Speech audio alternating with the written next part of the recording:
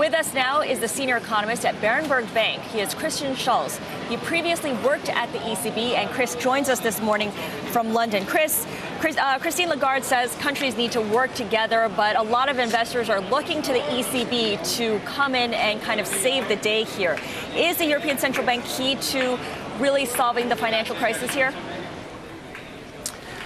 Well, at the moment, it looks as though the ECB's latest action, this 3-year liquidity funding operation for the banks, does seem to have a little bit more effect than we might have expected. The latest auctions here in Europe, where Spain, for instance, sold debt for a very low price, were quite successful. So at the moment, it looks pretty good, but the next accident is waiting to happen. We might see ratings downgrades. And in that case, we do need the ECB finally to step up to the plate and guarantee maximum yields, for instance, for countries.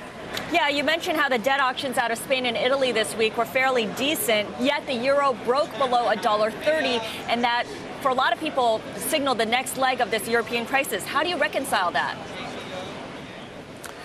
Well, that's the difficulty at the moment. On the one hand side, in the bond markets, it seems that we have a period of improvement, really. We see the yields coming down, we see the good auctions. But on the other hand, we have the euro under pressure, and that is worrying because it could mean that investors are really fleeing the eurozone, and that this latest period of stability is really just due to domestic banks buying their government's bonds. So we have conflicting signals at the moment, and we'll have to wait probably until January when we have larger auctions to see whether this improvement in the bond markets is likely to prevail. Right, to really test it. Now, investors say the ECB's actions of late address liquidity but not insolvency because no one is really willing to put up the money. Is the ECB an institution that can adapt, be flexible, change course relatively quickly? I know you worked there for 3 years before moving to Berenberg in April.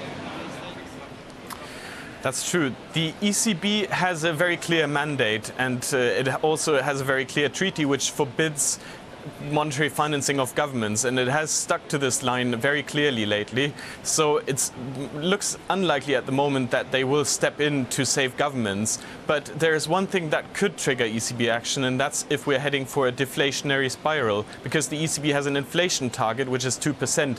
If inflation falls below that, and significantly below that, the ECB can act more, and that could mean that they would then resort to measures like quantitative easing or a different type of invention on the government bond markets. So very quickly here, Christian, all options would be on the table should deflation start to pick up. I think that's what the ECB should be looking for. It looks as though they are not willing to act just because of financial stability concerns. So they're not acting because simply governments cannot borrow money anymore. But they would act if we were heading for inflation, that's pretty sure. All right, so the ECB, with its inflation mandate, not able to do much to address insolvency concerns, but if deflation starts to become an issue, the European Central Bank could step in with quantitative easing.